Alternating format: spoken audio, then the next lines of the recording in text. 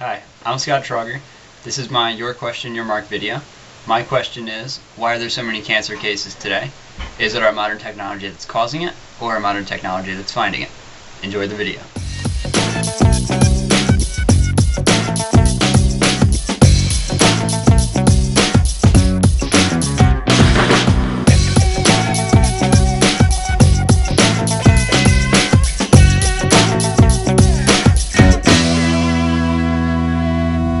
Why are there so many cancer cases today? Is it our modern technology that's causing it, or our modern technology that's finding it? In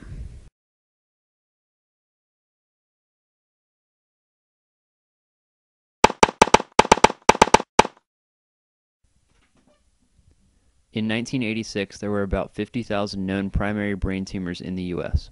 In 2008, there were about 600,000. A lot of increases in cancer are from the advance of technology to detect cancer.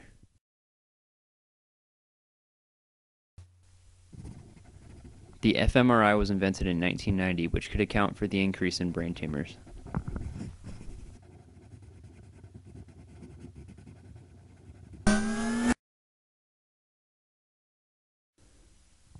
Lung cancer used to be primarily detected by CAT scans, but in the recent decades, specific blood tests have been discovered to detect lung cancer. X-rays are also a new invention in the past century that have been detecting more cancer as X-ray technology gets better.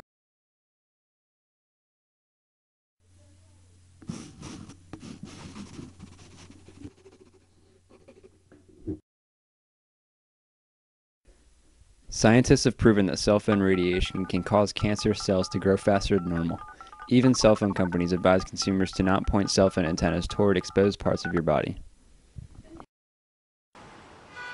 Studies have shown that 6 to 11% of lung cancer cases are caused from car emissions.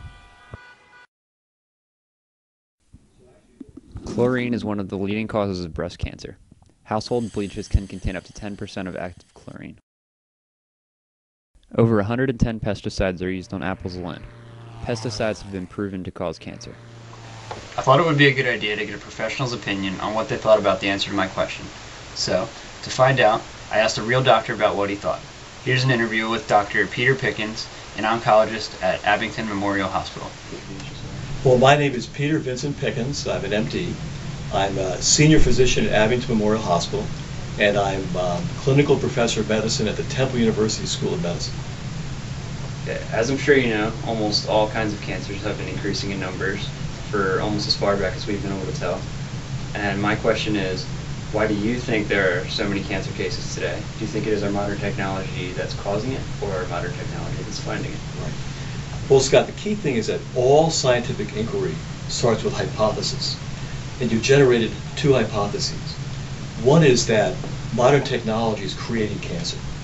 And the other hypothesis is that modern technology, through better diagnostic tests, is detecting cancer. So which one could it be? So really, we have two hypotheses, and both of which may be correct, depending upon which cancer you think about. Really, all cancers are very different. You know, there's probably 1,000 different human cancers, and the etiology or cause of these cancers can be entirely different one from another.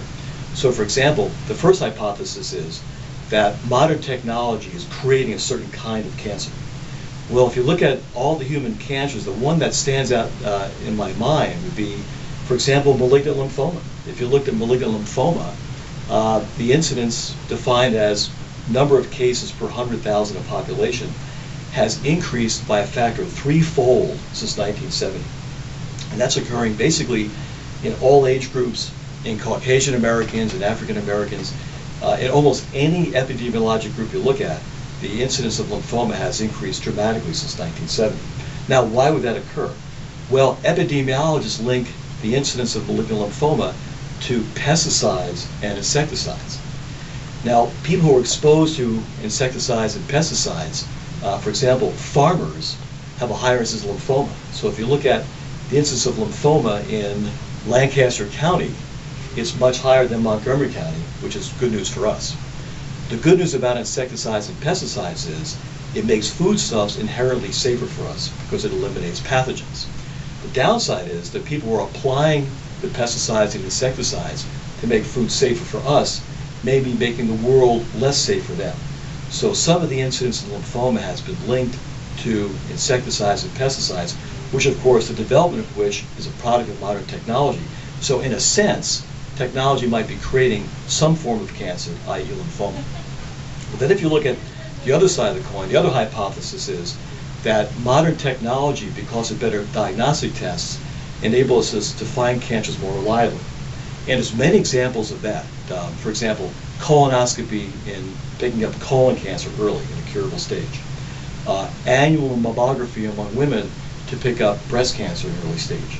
But probably the best example of that is the annual blood test called a PSA, which is applied to all men annually at the age of 50. Now, that enables us to pick up prostate cancers early. So if you look at the incidence of prostate cancer as a function of decades since 1950, from about 1950 through about the late 1980s when the test became available, prostate cancer increased only slightly from decade to decade. Then suddenly, as we've seen, there's this huge blip in the early 1990s representing diagnostic bias of picking up prostate cancers that are small and may not be at all biologically meaningful, but they count as someone who was detected. So we're increasing detection, which increases the number of people diagnosed with that disease. But the key thing is the people being diagnosed tend to be older, have more biologically indolent disease, and in fact, that particular prostate cancer in these elderly men may never have been a problem in their lifetime. So actually, you generated two very interesting hypotheses, and they are both correct. There might not ever be an answer to this question, but I think if there ever will be, it will be in the future, comparing the present then to the past then, which would be the present now. This would probably give us the best chance in finding an answer to this question, because currently we have the technology to find cancer and find cancer causes, and this is what we would compare to in the future. If cancer cases keep increasing as they have been, but our modern technology to find the cancer doesn't increase as rapidly as our carcinogens do, you can infer that it's our modern technology that's causing the cancer. But this could also work in the opposite way. Like if our cancer cases keep increasing, and our modern technology that's finding it increases faster than our carcinogens do, you can say that it's our modern technology that's finding the cancer. But the future might just yield the same answer we have now of what's causing the cancer. Because if everything keeps increasing, you'd have the same dilemma now of what's causing it. Now, back a couple hundred years ago, there wasn't the technology to find or even know cancer existed. People would die and the blames would be simply put on spiritual things or sickness. So there's no way of knowing how many cancer cases there actually were back then. As technology, both helpful and harmful, increased, so did the amount of cancer cases, and this is where my question comes from. It took me a really long time to think of a good question for the scholarship. I first heard about the scholarship, and I started thinking of questions right away that couldn't be answered easily or at all. And I was having a hard time thinking of a question, and then I realized that I was thinking way too much into it. And the question that finally came to me was because it's a question that's from a topic that is very close to my heart. Because just this past year, my dad passed away from multiple myeloma, which is a rare form of bone cancer that affects your blood. He was diagnosed with it in 2001 when I was 8 years old, when he broke 7 bones in his spine. He battled 8 years with the cancer, and it took over in 1 just this past year. As you can imagine, I was and still am greatly affected by what cancer has done in my family, and this is a major factor in my decision on why I chose this question. But it's not the only reason. I also think that it's a good question because it's an unanswered question in this world that not only me, but I think everyone would like to know the answer to this question. Another reason is because cancer runs in my family genes, and it's not that I'm scared of getting cancer, but if an answer can be found to this question, then we're just one step closer to finding a cure to cancer. If I had the opportunity to search for an answer to this question, I would probably go straight to the source. The best place that I could think of for this would be the American Cancer Society in Atlanta, Georgia. I think that if any place in the world would have an answer to this question, it would probably be this place.